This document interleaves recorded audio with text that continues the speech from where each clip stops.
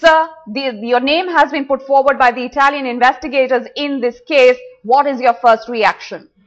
My first reaction is that of shock. What has the Italians got to do with me, and what have I got to do with the VIP helicopter deal? In fact, this story has been on for a while now, for the last few months. In fact, Indian Express has been covering it. One of the charges is that I was bribed because, well, firstly, the charge is that I was bribed. And the second one is that I was bribed because I had tweaked, or was the word used, changed some requirements. Now, all I know is, to the best of my knowledge, as the memory goes, I retired 6 years ago, and there were no requirements changed whilst I was around. So, but why would your name crop up? Where do you think? I would like to know, if in case, I would like to know it myself. Why would my name crop up? Well, I mean, the fact is it has cropped up. I mean, I cannot deny that. But why should it crop up? I would like to know myself. Sure. So let me get in Shiv Arur, our deputy editor, who would like to now question you on this. Shiv, it's over to you. Good morning, SP Tyagi. This is Shiv Arur here. Sir, could you take us through? You became the Chief of Air Staff in 2004. Could you take us through the sequence of events that led up to this requirement? Because there are suggestions that while you were in office, these documents suggest that you were in a position of power and actually manipulated the specifications and the requirements. How would you respond to that? I would respond by saying that there were no, I have checked with those who deal with the subject, my colleagues who were working with me in air headquarters at that time. And to my, to their knowledge and to the best of my knowledge, there was no requirements changed. Frankly, the requirements were first set in year 2000 for the VIP helicopter. And if there were some changes made, to the best of my knowledge, they were made sometime around 2003.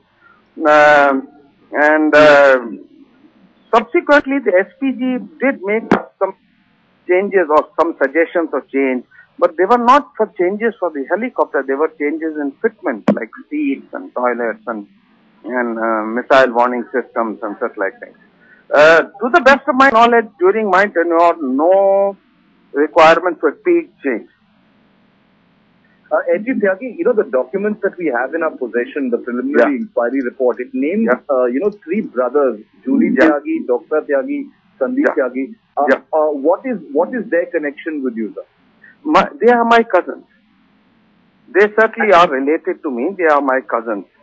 But they have nothing to do with, well, I'll tell you what, this news came out in Indian Express some time back, and I have, of course, talked to them and asked them why their names figure in this, and why my name should figure in it. Perhaps it figures because their names figure in it. I can only say what they told me, that they have nothing to do with it. So when I asked why their names were figuring, they said they have some business relations with some of these Italians, but it had nothing to do with the VIP helicopter, that they dealt with them in the power sector. But that is all I know. SP Tyagi, since you were Air Chief in 2007 and between 2004 and 2007, when this requirement was being done and this entire acquisition was being carried out, can you categorically say that it was a clean affair? Because you were in a position of power at Vayu Bhavan. Was there any pressure from the government to change any specifications? Did the government itself change any specifications? Can you take us and give us a little bit of insight into that aspect? No, there was no question of pressure. No, none at all. Not in this deal or in any other deal. It was done, to my best of my knowledge, very, very professionally. You see, what happened was that the RFP was issued. That means the tender was issued whilst I was the chief. There is no doubt about that. Sometimes in 2006 from memory. And I was the chief. I was certainly in a position of power at that time. But please understand, requirements are not made by air headquarters, nor are they changed by air headquarters. Air headquarters is best as a recommendatory body. These requirements are finalized by the government of India, meaning the Ministry of Defense. Nobody in air headquarters can unilaterally change requirements. There is justification that it will be all on files anyway. But I know that no requirements were changed during when I was a chief, because I've checked with people who are dealing with it. Nobody can recall this. If any requirements were changed, no requirements, to the best of my knowledge, were changed after the year 2003. SP Tyagi, are you convinced that your cousins, Julie Tyagi, Dr. Tyagi, and Sandeep Tyagi, have been entirely clean in this affair? You say you've spoken to them and they say they have nothing to do with it. Are you completely convinced of that? Look, I am convinced, because the fact is that why would anybody, I mean, when I am out of the job and I can't influence things, why would anybody get involved in bribing me? I'll tell you what, because the charge is bribe, really. I hate to use this word, but there it is. All I know is that, how do I put it? In 2007 March I retired, and the entire process of evaluation, technical evaluation, trials, commercial evaluations, this, that and the other was done. I was nowhere close to this, what you call the CETA power. And I have no idea what happened actually, and how the process was gone through. And there was no way any other chief could have influenced when I was the chief, and similarly, I don't think I could have influenced events after I retired. You can't, it's difficult to influence events whilst you are there, because it's a process. This is not a banana republic. Actually, some would say that there cannot be, smoke without a fire. Yeah. Given that, I'm just asking you, your assessment of this. Why would you, considering there have been so many chiefs, before you, after you, when the requirement was being formulated, when it was being executed, there were individuals after you, there were deputy chiefs, there were vice chiefs, there were people in the Ministry of Defense. Why has your name appeared so specifically in this report? What is your assessment of that? Shiv, I'm actually under a slight state of shock. Only half an hour ago, I actually read these headlines after my walk. And frankly, at this stage, I can't you will have to give me some time to think it out. That there is something has happened, something has gone wrong. There's no doubt about it. What it is, I haven't a clue. Do you suspect anyone of any vested interest? Have you had a chance to speak to your cousins after this report came out, sir? Not today. No, I have not. But because my phone hasn't stopped ringing, and I've talked to nobody. But all I can say is that when I had spoken to them, they had, of course, denied anything to do with it.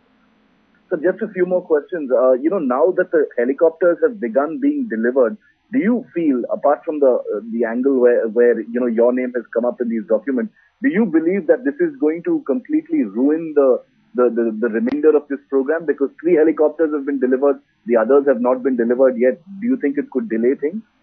I think the inquiry will establish this, isn't it? There will be an inquiry. It will establish if there is any wrongdoing. The fact is that if there is a wrongdoing, the policy is clear, then the government will act accordingly. If there is no wrongdoing, then the deliveries will continue.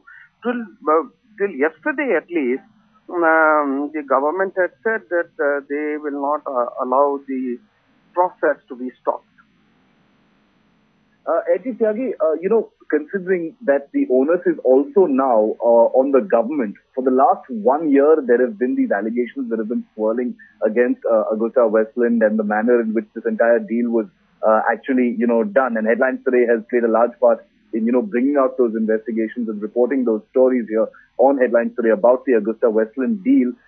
Do you believe that the government has perhaps failed in its duty by delaying the decision to order a CBI probe, which they could have done, at least 365 days ago?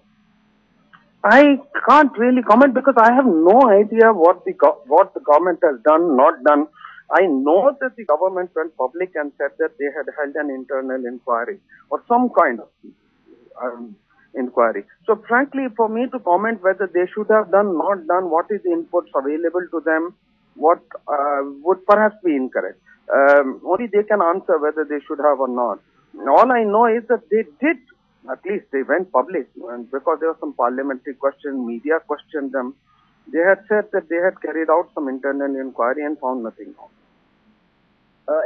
Final question to you, sir. Are you categorically saying here on Headlines Today that nothing wrong has been done by you. You were not paid any bribes. You were not offered any bribes, and absolutely nothing, no malpractice has come from your side either while you were serving or after you retired, as far as the helicopter deal was concerned. Yes. That is correct. That is correct. I'm saying that. All right, Air Chief Marshal SP Tyagi, appreciate you speaking the headlines today and clarifying your position on this story.